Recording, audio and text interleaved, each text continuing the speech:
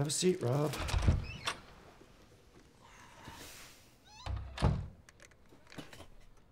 I don't know what to say. You're one of my favorite students. Really? We've barely met. Yeah, exactly. I love the students I don't have to meet. Meeting you guys is the worst part of my job. Do you mind if I eat? It's gonna be a while before the cops get here. The cops? Yes, the cops. Jeez. You grabbed Miss Harnet's breast. That's sexual assault. I mean, don't flatter yourself. They're also coming for some moron bus driver who's token it up in one of the parked vehicles, but you're the main focus.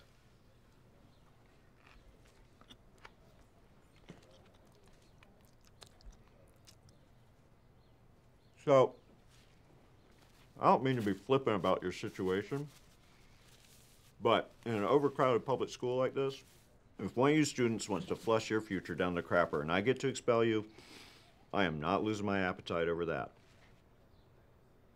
Shit. Fuck. All right, let's run down the hit list. You molested a teacher.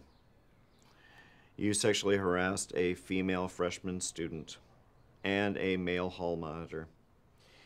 And then, this is funny, you got in a fight with a girl and you lost. She curb stomped my genitals with her shoes. Mm-hmm. And then I called your mom and dad are on their way, by the way. And she said she caught you masturbating this morning. It was a wet dream. I wasn't masturbating. Whatever.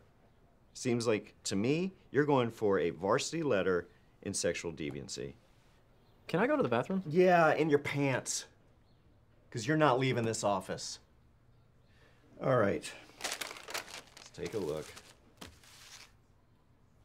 I can't figure out what would make a boy like you snap. I mean, up to this point, no missteps. What would make a boy like you do what you did? I mean, it's a big question. Is society at fault? Probably. Have you got bad wiring? Were you not hugged enough as a kid? Robbie. I mean, what is it? You take Paxil or something? Maybe it's your home life. I don't know. Maybe you have horrible parents. But here is the hard truth that America is not prepared to admit. We're all just filthy animals. And to expect us to play by the prude rules, that's goddamn ridiculous. I mean, what you did to Miss Harnet, we're all thinking about it. As long as you don't sell crack or burn the campus down, I really don't care if you play a little ass grab, but I mean, hell, if I had the budget, I would build us a windowless room where you perverts could just go in there and poke and grab all day long. And I make it all out of cement, you know, so you can hose down all the fluids. Come on! Is that semen?